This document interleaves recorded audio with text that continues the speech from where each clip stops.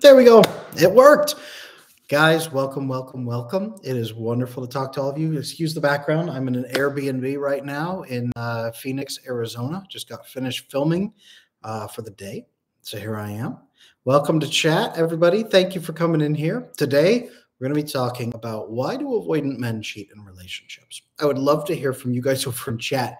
Give me your, well, maybe not wildest, not the wildest, but what do you guys think? Why do avoidant people tend to cheat? Not always, but why do avoidant people, do you think, tend to cheat in relationships? What are their reasons for it? And I don't want to ask that in such a way that makes it sound like every avoidant person cheats, because they don't. But chat, what's your guess? What happened? I don't know. I got stuck in a perpetual loading screen over here on this end, but here I am now. So welcome, welcome. Cheating in relationships. Did you guys know the research? It's really fascinating on this. We can't figure out how many marriages experience infidelity. It could be as few as 20%, and it could be as high as 71%, right? The numbers are actually all over the place. Some of the best educated guesses that we have seem to indicate that about 2/3 of marriages may experience some kind of cheating. Now, that includes full physical like intercourse kind of experiences. It could be micro cheating. It could be emotional affair. It could be kissing, right? It kind of depends what people consider cheating, but they say up to 60, somewhere around 2/3 of marriages alone will experience some sort of an infidelity behavior. Does that make sense? How long is this live? I want to sleep, but I have to see it out. You know what? Probably about 45 minutes is what we're going to aim for today. I'm going to cut out about 5 to 10 minutes before the hour. So we'll be all right. If you really need to sleep, that's okay. Keep in mind, this is recorded. Actually, thousands of you watch these live recordings for some reason later on, and I'm glad that you do. So thank you so much. I say for some reason. I know it's because we talk about a lot of really crucial stuff in here. So the vast majority, it seems like, of relationships will experience some sort of infidelity experience at some point. Again, defined differently by people, so it's kind of subjective. But the biggest indicator, often, especially of affairs in the first couple of years of a relationship, and this is anecdotal as well from the work that I've done also, is avoidantly attached people do tend to cheat more often than people of other attachment persuasions, if you will. People who are more avoidant do tend in that direction. And there's some very specific reasons for that. And it is not that they are bad people. It is not that they are incapable of being honest. It is not that all avoidant people cheat. None of that is true, okay? All of it, it comes down to some very key specific features. I know, because I've worked with a tremendous number of men who are avoidantly attached, and some women who have cheated. And they come to me to stop cheating. And they come to me sometimes after the relationship has ended, and they say, I don't ever want to cheat again. I don't like who I was, and I want to fix it forever. Some of them rush into my coaching and say, you know, this is my last attempt to fix my relationship. My wife said that if I don't get it fixed right now, she's leaving me. So here I am, right? I get a lot of those. Usually I have the wife come in during the first session so that we can really get everybody's opinion and then build the plan going forward. But it happens, you guys. It does happen that a lot of avoidantly attached people often do cheat. Now, there's very specific reasons for that. I would love to hear why you guys think that is over in chat. I see a couple of answers. Distance. Sometimes distance can be a factor. Sometimes it can be. Needs a backup. Okay, interesting. YouTube, I'm gonna set it out with you. Are we allowed to ask questions about personal situations? You know, at the end of this chat, at the end of this stream, I do turn on members only chat, and members can ask me those questions. I also, if you're looking for a place to really hit me with questions like that, I have my mentorship group, the Attachment Circle, for asking more personal questions, especially in the Q&A calls and the coaching calls that we do inside there. Hawk, there you are. Lack of emotional connection, starved for connection. We're getting closer here. We're getting closer. I like these. I like these. You guys are not terribly far off. So there's a couple of key factors that leads avoidantly attached people to cheat, and especially at about 1 to 2 years. 1 to 2 years. Dopamine. There you go, Sahara. You're getting much closer. You've heard this one before. I like this. Avoidantly attached people are very much on the dopamine and cortisol pathways. They don't usually bond properly through the oxytocin bonding pathways because they didn't usually get it as kids. They don't have that experience. So even me saying that doesn't make much sense to them. Like, what the hell is this guy talking about? What is the oxytocin bonding pathways? For my avoidantly attached people out there who are watching this right now, hello, welcome. The dopamine cortisol pathway is I'm going to be stressed out, high performance, and then I will cope with dopamine. Now, unfortunately, once they get into relationships, that doesn't really change. And they try to connect with other people by giving dopamine to other people. Unfortunately, this often comes across as giving oxytocin to the other person, especially to an anxiously attached person. This is what we call love bombing. I will give you incredibly good feelings, and in return, you'll give me good feelings. And that's really what an avoidant person understands in relationships. They don't understand what they're accidentally often provoking in the other person is oxytocin, that bonding hormone. They don't realize that they're creating an addictive cycle in the other person. They just feel like it's dopamine. Now, dopamine is fantastic for a while, but the novelty of it starts to wear off, and you have to escalate it or shift into a new focus for it. The novelty of a new partner doesn't last that long, you guys, maybe 5 to 7 months. This is why at 5 to 7 months, most avoidantly attached people start to say things like, you know, I'm just not feeling this. I'm not sure this is right for me. Maybe monogamy isn't my thing. Maybe there's something wrong with me. You know, it's not you, it's me. You know, I don't know why I'm not connecting. It's just not feeling right. You know, you have a lot of emotions. You know, why are we going so fast? Maybe we should slow down. Maybe we should back off. And they start really questioning everything because the novelty dopamine is wearing off and they're not feeling good anymore. And often at this point, the other person senses it and starts pushing a little bit further and pushing a little bit further and pushing further and wanting more and more. Naturally, wanting a relationship because the other person's bonding with oxytocin and they're trying to get deeper into the connection. And I apologize for my hair. I was out in a very windy area while I was out there. So apologies again for that. I'm just noticing that. That dopamine bond, it lasts for a short time. And then the avoidant person tries to justify staying in the relationship as their enjoyment and pleasure diminishes further and further, and their exhaustion starts to climb. Now, usually at about 10 months, 12 months, maybe 14, but 10 to 12, they'll start trying to search for a dopamine hit. And usually this means getting back on Tinder and just looking, getting on Instagram, just looking, following people, maybe even messaging people, but it's dopamine hits. So when they get caught, they say, this means nothing to me. That person means nothing to me. And they're right. That person means nothing to them. Not like a sociopath, but that person was just a dopamine fix. I had a coaching client come in not too long ago with his wife and say, you know, Adam, I want to fix this porn addiction I have. And she said, well, it's not just that. She said, I've seen his search history. He goes on Facebook and he clicks on those links for like find local singles in your area. And then he searches and goes through there. And the thing is, usually they're not trying to cheat. Most avoidantly attached people are not trying to at all. They're trying to get a dopamine hit, but it starts to escalate because they need more dopamine each time. They need bigger and bigger hits. Great. Thanks from Russia. You're the best. Hey, thank you. I appreciate you. Welcome in here from Russia. Yeah, that dopamine hit, you guys. That's all that they know. And again, it's not that avoidantly attached people are bad people.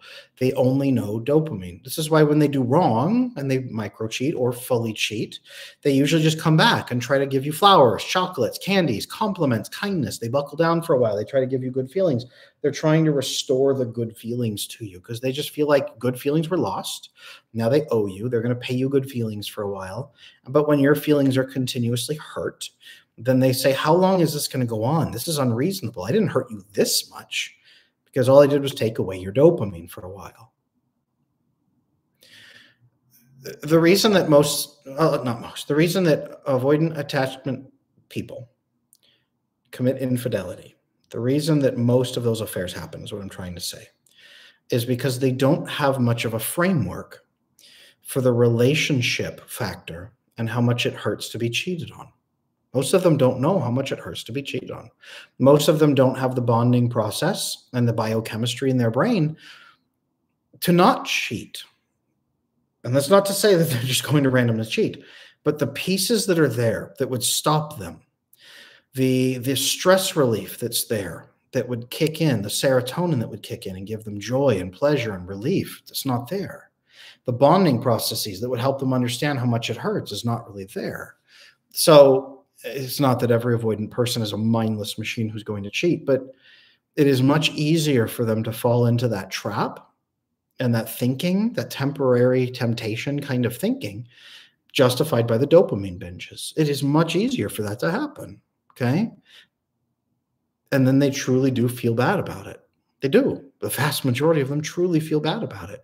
So they buckle down. They promise they will never be happy again.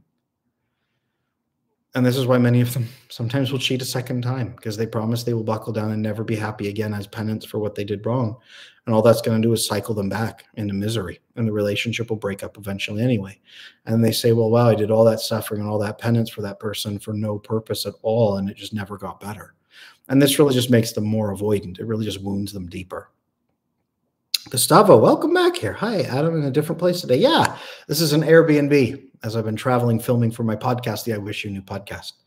That's what we're doing. Hi from Australia. You guys are all over the place. You guys are all over the place in a good kind of way. In a good kind of way. How do we fix this problem? So how do you stop an avoidantly attached person from cheating? Or if you are an avoidantly attached person, how do you stop yourself from cheating? Because many avoidantly attached people, they're horrified by this. They don't like it. That's not who they want to be, but they are on an endless dopamine quest. They are always questing for dopamine. When they get stressed out, they look for dopamine. When they are miserable, dopamine is all they really understand. They don't want it necessarily, but it's the only thing that helps them feel better. Most avoidantly attached people cheat because they are stressed, not connected, and have never experienced the brain chemistry that would help them not cheat and lead them to like really not ever cheat. And I don't mean like, again, not that they'll always just automatically cheat, but long term, on like 50 years of a relationship, if you are stressed and miserable and unable to connect and have no hope that you'll ever feel better, eventually, when you're starving, rotten food starts to look good. That's really ultimately why avoidantly attached people cheat, is because rotten food looks good when you're starving. That's the best way that I can really phrase that to you guys. So how do you fix this? Well, it is to not be starving. Some of you guys talked earlier about emotional starvation, and that's absolutely true. It's absolutely true.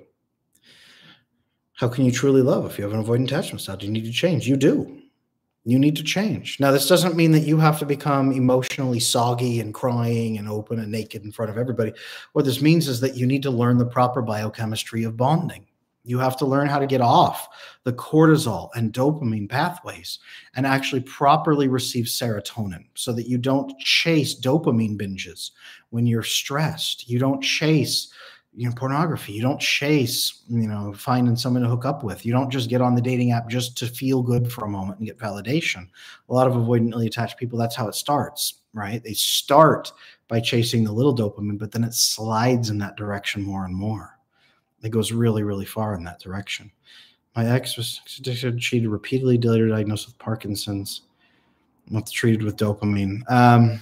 There's many people always ask me about ADHD. I saw that earlier. People talk about Parkinson's. People talk about sex addiction.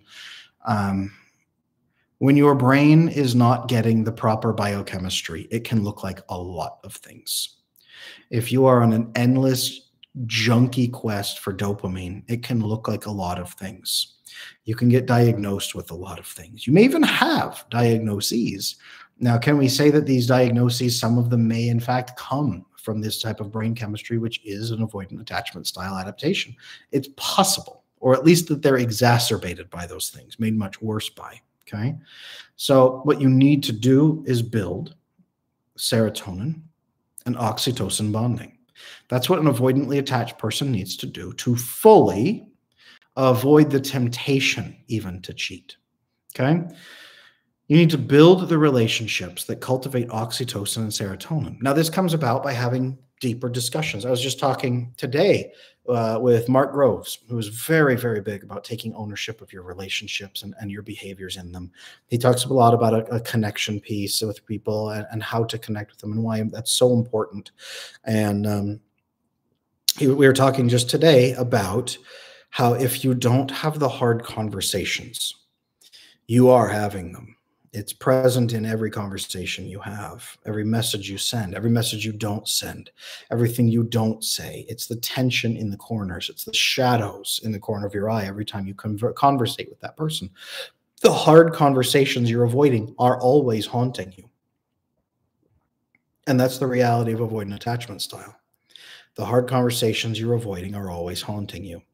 If you can lean into those challenging conversations, and that's part of this video course I'm building this week, How to Love an Avoidant Man. I'm filming that this coming Saturday in a studio. Is how do you lean into these hard conversations and have the hard talks that will then free you from that dopamine cortisol pathway and allow you proper oxytocin and serotonin bonding? How do you have those events? How do you have those talks? That is crucial. And being able to do those and have those talks and build that trust and build those connections actually removes the avoidant behaviors from you. You may still sometimes have spikes of anxiety or concern, but that doesn't mean you are really avoidantly attached. That means you are more securely attached. You're behaving in a securely attached fashion. You may have some residual anxiety responses, but you will be securely attached with your partner. And this is incredibly important because when you have the oxytocin bonding, you will be loath to ever hurt somebody in that way because you'll understand how it feels. And you'll actually be drawn to them in a way that you're not drawn to anybody else. So you can't swap one sexual partner for another. And in the same way, you won't be chasing dopamine binges because serotonin is so much more fulfilling. You'll be looking for serotonin and oxytocin instead of on that endless dopamine binge. In other words, the dopamine binges lose much of their flavor. So even cheating, people with avoidant attachment style, when they come in and I work with them in a couple sessions, they'll say, Adam, even like meaningless sex, I tried to go back on Tinder and it was not fulfilling. I don't even want to do it anymore. Well, yeah, that's because you have, a diminishing return on dopamine in that area. Number one, because you've done it so much, but number two, you have found what's truly fulfilling to you. Something that is truly, deeply fulfilling on a whole new level that you haven't experienced before. And you don't really want to go back to the basics like that. When you are hungry for a big, juicy hamburger, you are not looking for a pixie stick full of sugar. You want the hamburger. Serotonin and oxytocin would be the hamburger. Dopamine would be the pixie stick. If you've survived your whole life on eating nothing but pixie sticks and vitamins somehow, and that's all you've survived, and then suddenly you have the biggest, juiciest, most delicious hamburger in the world, you don't really say, yeah, I'll stick to the pixie sticks and vitamins. You want to go forward. And this is really the biggest piece for people with avoidant attachment styles. Once they finally experience that serotonin and oxytocin connection with another human being through loving, fulfilling connection, they don't want to go backwards. This is what drives them forwards into full transparency, into a real transformation. This is what, when they have cheated, and this is the program I run them through. For example, married men who come in who have cheated and they don't know how to fix their marriage and their wife is 1 foot out the door, and they come to me and I work with them on fixing this. Once they experience the fulfillment of an authentic, transparent, secure bond with that wife, the wife doesn't want to leave and the man wants to become more connected with her, more emotionally intimate. It guides him into doing those things that transform him. And by doing that, it shows her that he is worthy of trust, that he's a whole new person now. It's not only how you stop someone from cheating, it's also how you recover after an affair. It's how you recover your self-respect. If you have had an affair, if you've cheated, you're not a bad person. You're usually just starving for all these brain chemicals and you haven't known much better. That's not to excuse cheating, you guys, but it is at least often the reason the cheating happened. And we can do both at the same time. We can hold someone accountable for their choice, but we can also have compassion for that person for not having known really much of the difference. So that is why avoidantly attached people often will cheat, especially in the first couple of years of the relationship, first 1 year to 2 years, typically. Sometimes a little later, but usually 1 to 2 years. Anxiously attached people, it's a whole other story. They usually cheat a little bit later on, usually out of resentment. That's a whole other story. So it's not just avoidantly attached people who cheat. I've never really seen securely attached people cheat, to be honest with you. I'm not saying it's never happened in the history of humanity, but by and large, the person has an attachment challenge. I will say that people with disorganized style from my experience, are the most likely to cheat. Again, not because they're bad people, but because they themselves are so chaotic and turbulent on the inside that they are afraid of relationships, afraid of closeness, and they are the most likely to sabotage their relationship. They often will cheat as a means of driving their partner emotionally out of their life, and then be horrified at what they've done and try to rush back in and try to make it better, and thereby make it even worse. And it just becomes horribly chaotic. And this is why many people say disorganized or fearful avoidant is like the most painful partner to have. Again, not because they're bad people, and I'm not here to demonize, but they are by far, from my experience, the most likely to cheat because they're the least in control of their behavior because they're sabotaging in both directions. But the avoidantly attached partner, because there's just so darn many of them, there's like anywhere from 5 to 10 times as many avoidantly attached people as fearful avoidance as disorganized. 2 to 5% on disorganized versus 25% of the population on avoidant. It happens, you guys. It happens. Avoidantly attached people often will cheat. Often. The more manipulative variant is more likely to cheat. The more ethical avoidant people are less likely to cheat. So the more manipulative you are, the more likely that is to happen. But the more emotionally starved you are, the more likely it is to happen. The more wounded you have been, the more likely it is to happen. The more you've been cheated on, often the more likely it is to happen. There's a lot of factors that go into this, but again, I'll circle back here. Your brain chemistry, it's not your destiny, but it is a massive co-determining factor in your destiny. So if you want to control your behaviors, if you want to build your great relationship, if you want to protect your relationship, if you want to recover after an affair, make sure that you are working toward that secure attachment. Okay? Make sure that you are building that serotonin in your relationships, not just by scraping the bottom of the barrel with SSRIs or with exercise or with fitness and nutrition, but in deep, fulfilling relationships where serotonin is often produced. Make sure you're doing that. That's where you're going to get a lot of the bulk of your serotonin. Make sure that you are building your oxytocin bonds with the partner and with the people in your life. If you do that, you won't lose your edge. You're not going to lose your edge, but you will switch from lone wolf survival mode, more likely to cheat, into group thriving mode with some people that you trust, into like tribe of people that you trust, where you can bond and nurture each other and enhance each other and help each other grow. Very important that you be able to do this. If you can reach that, then you actually become stronger, more likely to reach your goals.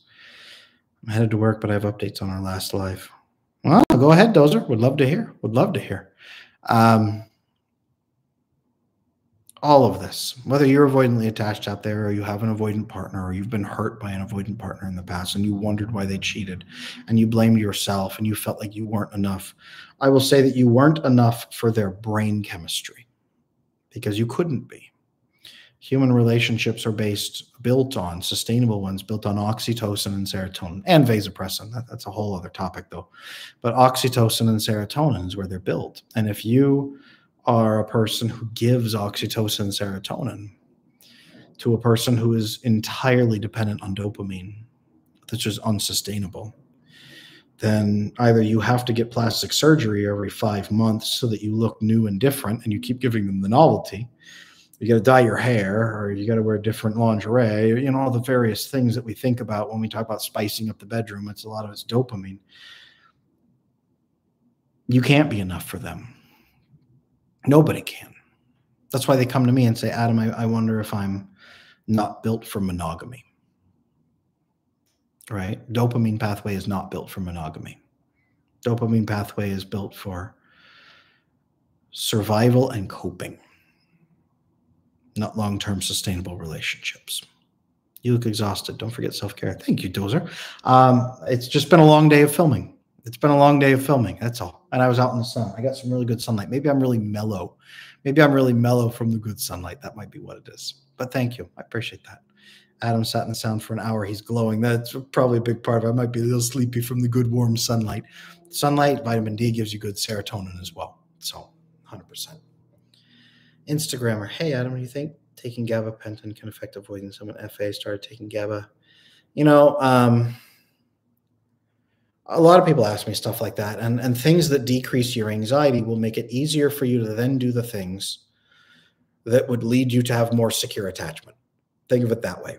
I have seen people at times with massive, overwhelming levels of anxiety, at times under direct physician care, use some anxiety management tools that then lower the threshold so that they can then have the conversations they've been afraid of and have been avoiding, so that they can then repair their attachment and become more secure. I have definitely seen that. Hey, Adam, I left for a minute. We're able to answer my question. Do we know what predicts no? Wait, I mean, there's plenty of people that can spitball what creates a predator in that way, but it's definitely not avoidant attachment. Usually, it's a personality disorder, is what it often is. That's exactly how I feel. Thank you. It allowed me to have the conversation. You're amazing. Thank you, Instagram. I appreciate that. Yeah, no, there's a variety of ways to lower the threshold for the conversations that are then going to fix the actual problem. Massively important. How do you give oxytocin and serotonin to your partner? Well, you need to know that they can actually receive it. So avoidantly attached people, they don't have the experience. So trying to give it to them is very, very difficult. They have to be open to receiving it. Very important that you have that.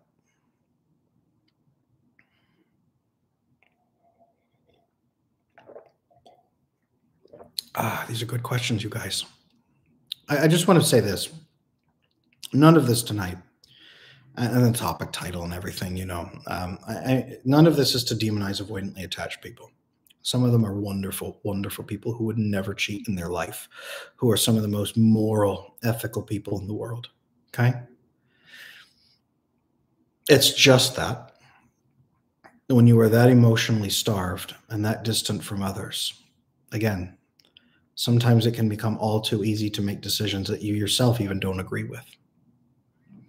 Instagrammer, thank you for that. I appreciate that. I would never have made the connection without hearing you say GABA all the time. Yeah. Now, remember that GABA is supposed to come from your oxytocin levels, which are supposed to be derived from your healthy relationships. You have healthy relationships with secure attachment. You feel loved. You have low stress in those relationships. You get oxytocin, and then you start releasing GABA, gamma-aminobutyric acid, GABA. As you start releasing GABA, your stress and your cortisol goes down, and it maintains a lower cortisol stress relation in the future.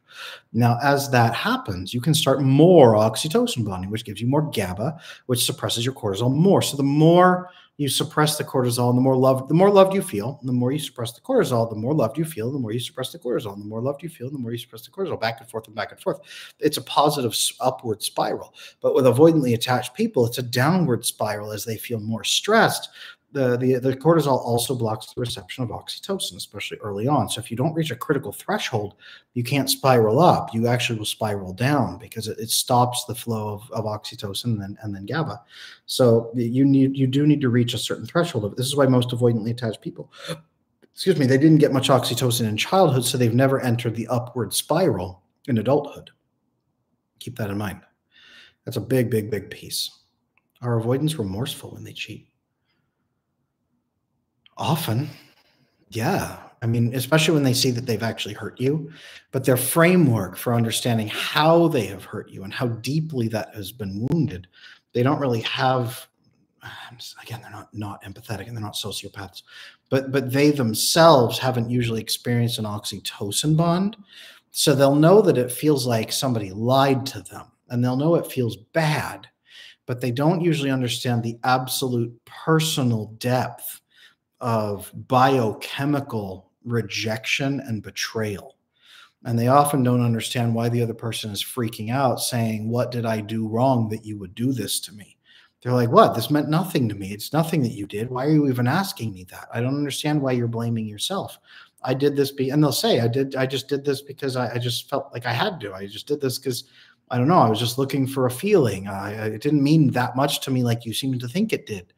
Right. And then they'll say those things and they almost don't seem to make sense, but those are honest answers, you guys. The things that people think they're lying about, those are fairly honest answers. Okay. Now, avoidantly attached people, I don't want to make you out yourself or anything, but as you're watching this later or even watching it now, am I right or wrong in that capacity? Let me know. Let me know if I'm right or wrong on that. Can't tell you how much I appreciate your insight. I started watching because I'm an avoidant, but I had no idea how much it would help me as a fearful avoidant. Yeah, no, 100%. Well, Hawk, Andrew, are you going to church? Are you volunteering with your community or helping with local ministries? Oh, question. Okay, I see. Archeon, what kind of attachment style causes people to fall in love really, really fast and get attached really, really fast? Disorganized style.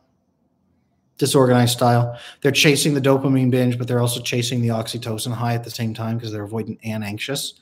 And then they start flip-flopping back and forth wildly. Disorganized people will, fearful avoidant, will usually fall in love fastest. Not always, but often will fall in love the fastest. And keep in mind, there's two different types of fearful avoidance, you guys.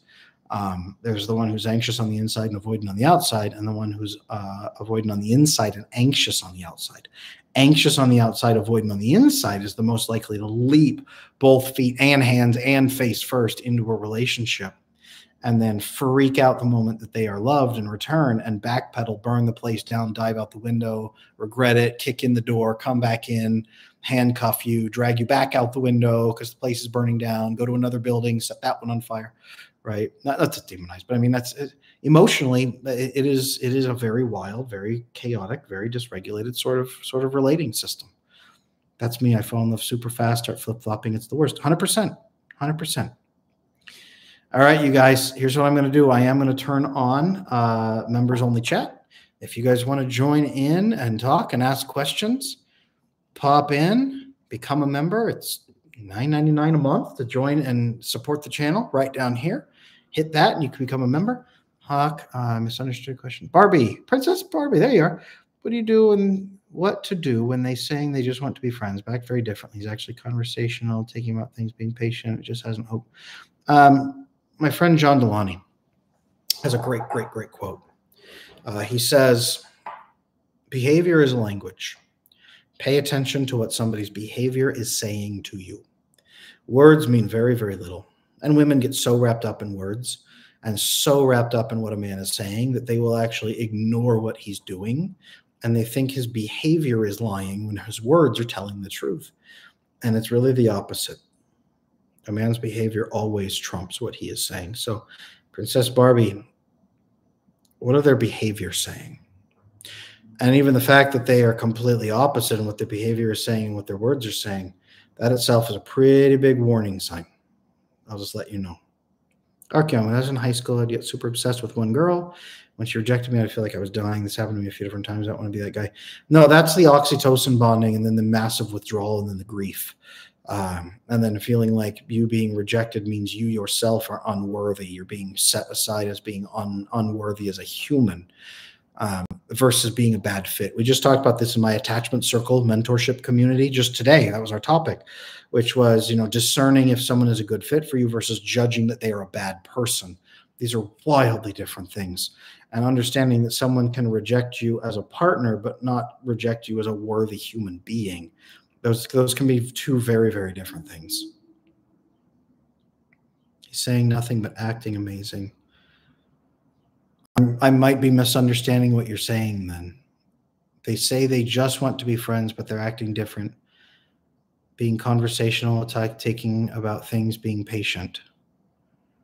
Are you saying that they are acting flirtatious towards you, trying to build romance, but claiming they only want to be friends? Is that what you're saying? I would be cautious just because their words and their actions are not aligning, and that's usually not the hallmark of a very healthy, securely attached person. That's all. That's what I mean. He's going out of his way to help me, using his resources to help me start my business. Yeah, I've seen a lot of avoidantly attached men say, hey, I just want to be friends, but then they wow you by helping women start a business. I've seen that. Oh, I've seen that a lot. Specifically, he helped me start a business. I've seen that so many times. Often that is an avoidantly attached person, usually, who is doing it that way and is giving you good feelings. And they'll say a number of things, and not necessarily liars. It's just that they themselves don't often understand what they want. They themselves don't often have the right framework to be able to pursue healthy relationships. They often don't have secure attachment. That's what I mean. Again, not that they're bad people and you have to be like aware or like warned that he's going to like break into your house, right? I'm not saying that. Just Just be aware. Be aware that the words and actions are out of alignment. They're opposite of each other. That's all. That's all I mean. Members, what questions do you have for me? I am here to help. I'm here to answer questions.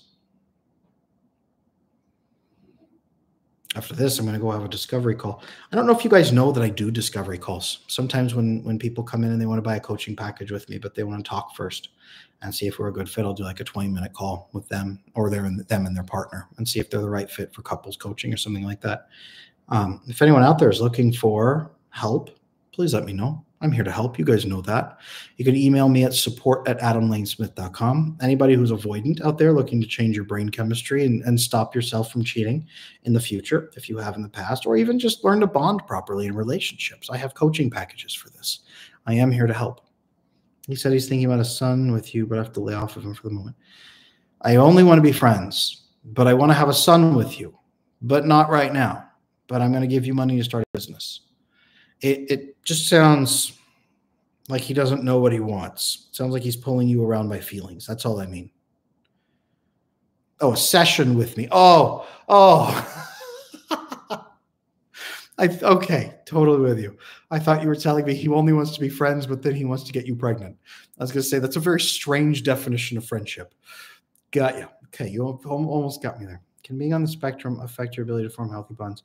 It can. Not because being on the spectrum won't make you bond, but being on the spectrum can just give you a little bit of a different neurochemistry process, different behaviors, different things you might value, different understandings.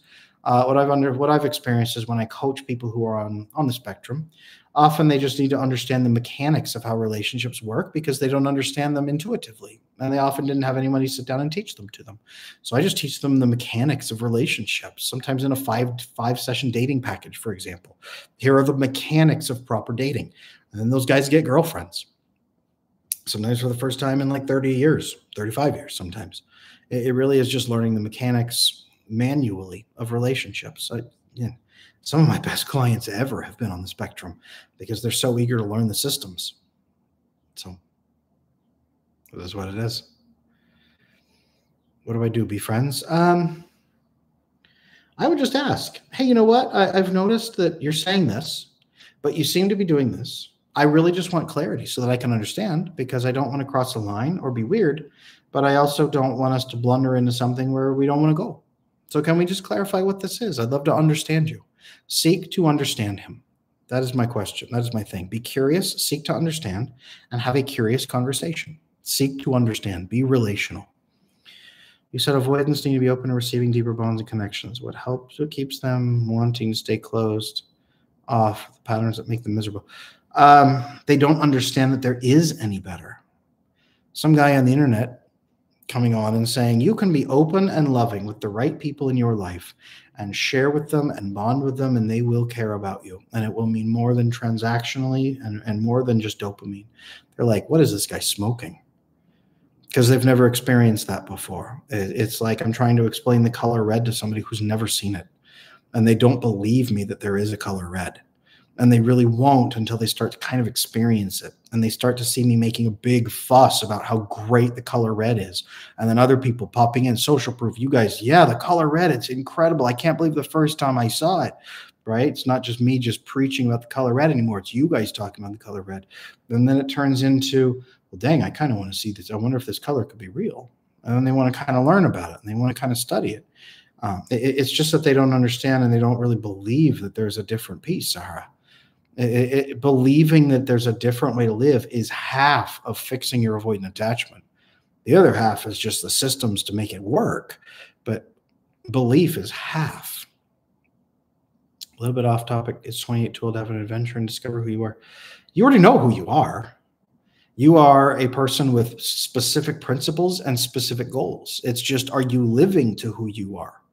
That's really what it is. Are you living to who you are?